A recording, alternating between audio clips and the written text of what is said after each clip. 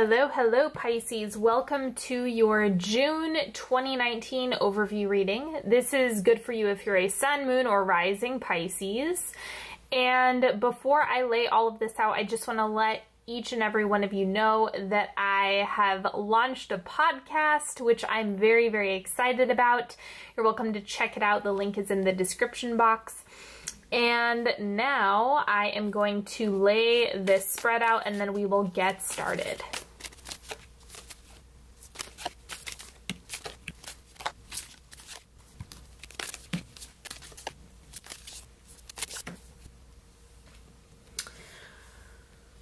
Okay, so while I pull these oracle cards, just go ahead and tune in if there's specific information you want to get this month. Just notice whatever it is that you need to. Ask for that information to make an appearance. Take a deep breath into the diaphragm. And then I also want to let you know, if you're wondering which decks I'm using this month, just the description box has them all listed out. Okay, and last oracle card for you. All right, now the truth bomb that we have coming up for you in June is fierce but flexible. And I think that really speaks to the mutable quality. Is it's safe to have standards, it's safe to have expectations, it's safe to have, you know, in contextual cases, certain things that you're holding up here. And then in other cases, it is okay to be a little bit flexible, be willing to allow them to evolve rather than becoming so rigid that you stay in old ways when you may have outgrown them. Now, I had you guys vote on Instagram which oracle deck you wanted, and you guys chose Animal Spirit. So here we go. We have Moth. This is really about your transformation. I think you're starting to see a lot of the results of the hard work that you've put in. This is about actually seeing the fruits of your labor. You're seeing it. It's like the results are more tangible. They're more defined. You can see them. They've materialized in the physical world a little bit more, to the point where there's a lot of data and a lot of evidence that is playing to your favor right now. But remember, if you're not looking for it, if you're not actively seeking it out, it's not going to be as apparent. So you have to look in order to find it. And then the word of the month is evolve. Favor incremental changes over quantum leaps. Further maturation may be required to meet your goal. Celebrate your new self. Honor any grief in releasing the old. Okay, perfect. So that makes, I mean, that completely makes a lot of sense, because you have this Moth card right here, and it is about allowing old things to constantly die away as you figure out and feel into what the next version of yourself looks like, right? Because we're going to see how this goes, but it's either you're like coming through into this new version of yourself, or this is something where you're mapping out next steps. So we'll see what happens in this reading. The central energy for you this month is the Two of Cups. Beautiful connection, pleasure, joy, enjoyment. I think that, you know, maybe there's someone in your space or connections that you've been wanting or craving, or you're in the middle of, that really are having a positive impact on your life. So again, this speaks to the effort that you've given. One of the big cues of a level up is if you have higher quality people coming into your space. And that's what the Two of Cups is showing here. If you have better people, healthier people making an arrival, then you know you're heading in the right direction. Now let's see what's shifting out. So we have death. This is, I think you guys remember, unless you're new here, the April and May readings were really intense in terms of transformation and kind of dealing with the echo of a lot of the meat and potatoes, like the heavy duty healing that you've been doing. And I think now you're like reaching a deeper connection with yourself and kind of realizing your true potential and the things that you are looking to manifest and create in this lifetime.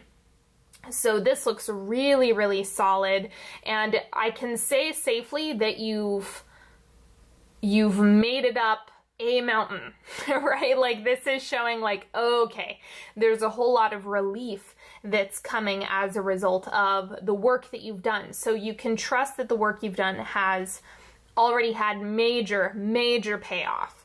And then the oncoming energy is the Page of Wands. So don't forget to evaluate along the way. The Page of Wands kind of looks for maybe something that they've missed, some information that might still be laying around. It's just about kind of going through with the fine-tooth comb and checking in with yourself. Are you positioned in a direction that really works for you, that is in alignment with you? It's just about positioning. That's all this is. So make sure that you're kind of going through and just allowing yourself to check in. That's all this is. Just check in along the way and see how you feel each and every step. If something is done, if you've evolved past something, it's okay to let it go. Now, these 4 cards that I laid out here, they are a little bit more flexible. I didn't put a clear intention on them because I wanted them to just bring up whatever information needed to make an appearance. So first we have the Devil. This is the old version and the old story. Okay, limiting beliefs, self-doubt. I don't know if I can do it. I don't know if that's right. I don't know if I can trust my intuition. Old habits, things that are going to set you back rather than propel you forward. So let's see what else is coming up with the Devil. We have Strength. So this is about balancing the two, witnessing the shadow while not allowing it to step into the driver's seat. We all have a shadow. We all have to deal with it from time to time. And that doesn't mean that it's bad or that it's a flaw. It simply is a part of the human experience. And with this Strength card, it's showing that there's a choice to make. Having a shadow self come up and try to pull you back down towards complacency or where the old patterns and behaviors were before does not mean you have to allow it. You can allow it to show up. You can hear what it has to say. You can find where has that been true for me in the past. But what is this newer, better version of yourself taking you? And that's where the Strength card comes in, is this is all about what is the better version of yourself, the highest version of yourself calling for? And that's where you want to take action. And it's funny that that I laid out this spread this way because it really does look like a fork in the road. You know, you can go into diving into old behaviors, running on autopilot, and not transforming anything. But remember, it starts with you. It starts with your decisions moment by moment, and that is really what's going to help shape your experience through and through. Now let's see what else we have going on. Justice. I'm going to pull the other card here, and we have the Ace of Swords. You're getting really, really clear on what it is that you want, need, desire. The Justice card is kind of like the clarity and the vision about what makes sense for you.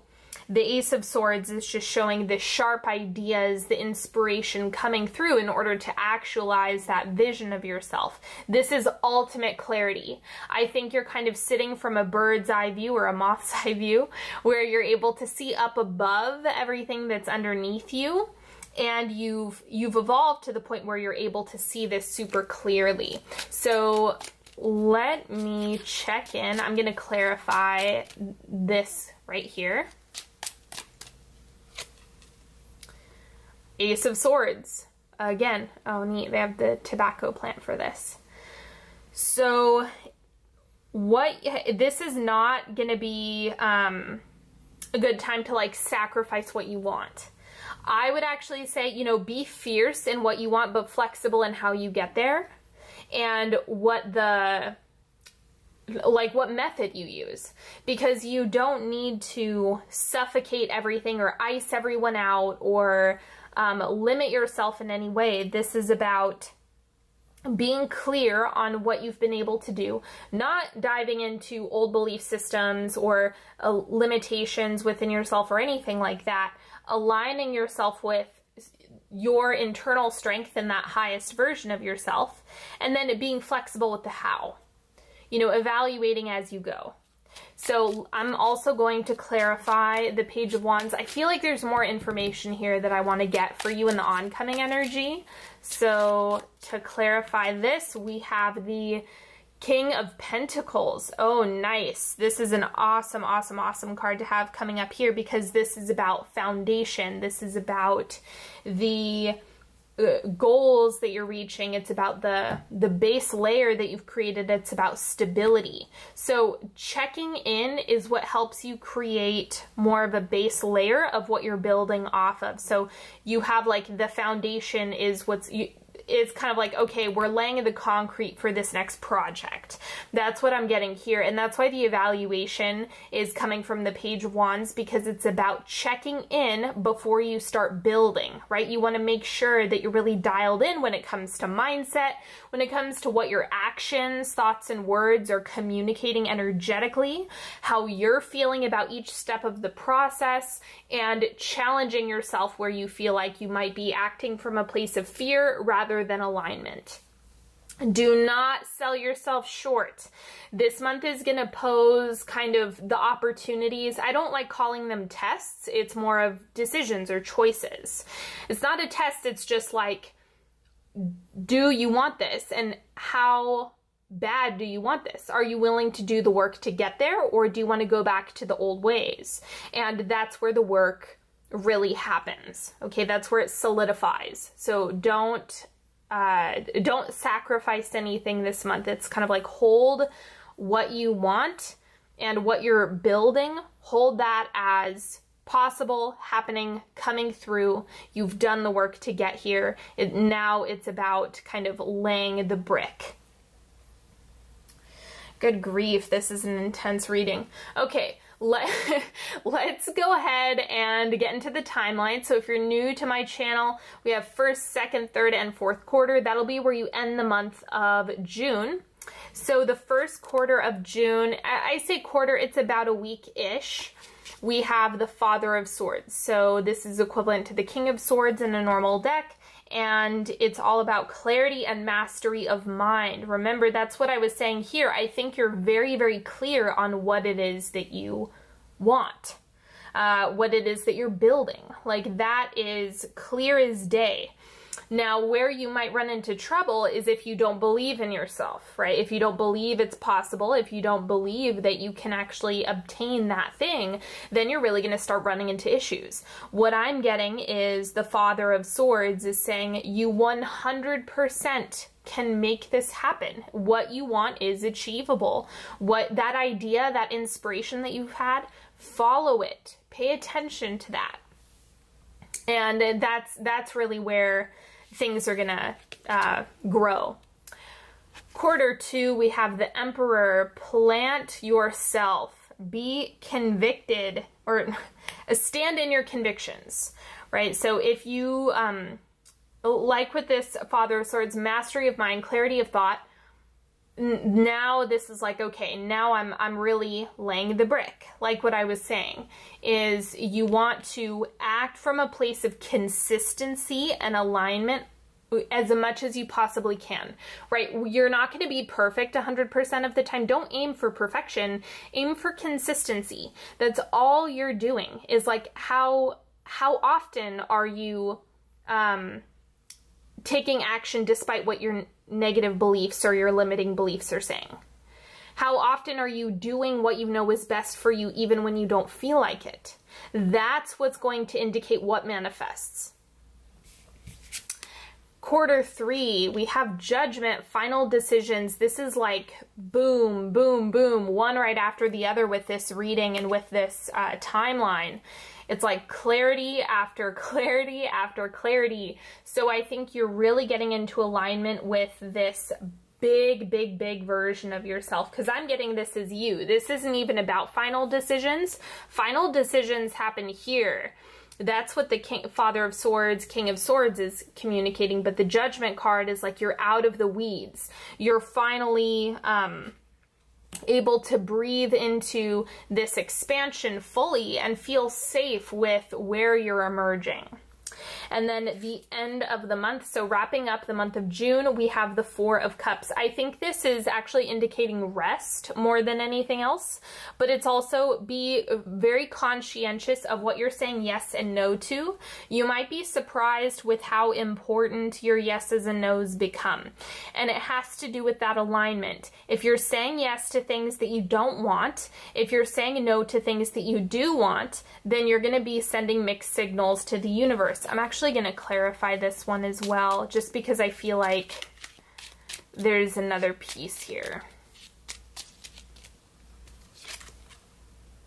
Two of Wands. So even at the end of the month, remember that what you're building or what you desire is more than likely a long-term project.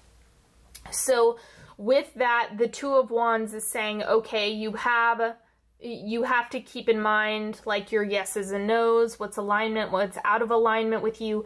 You know, you're going to want to pay attention to that and act accordingly, but also make sure you keep one eye on your vision to help you feel into aligned yeses and nos. And that's what's going to make this a lot easier. It doesn't have to be hard decision making. It can be really easy, so long as you're keeping your eye on what it is that you desire and what you're stepping into, because how you step into that bigger version of yourself, this version of yourself, is by asking yourself, what would that version of me do now?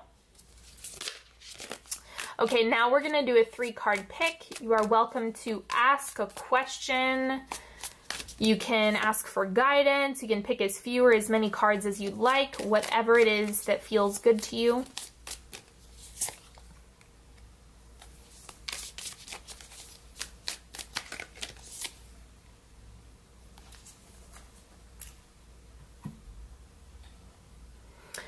Card number 1, 9 of Swords. Okay, so remember this is representative of the devil, that fear, that temptation, that naysaying, you can't do it, this isn't right for you, there's no way you can make that happen.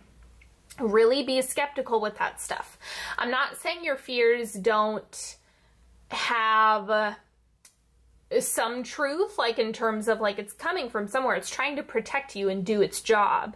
But remember that it's probably lying in some way, shape, or form. So just keep an eye on this, because like I said early on, you don't want to let fear sit in the driver's seat, but you can absolutely let it have a little bit of breathing room. It's just about not making decisions from this place, allowing this to instead discharge from the body.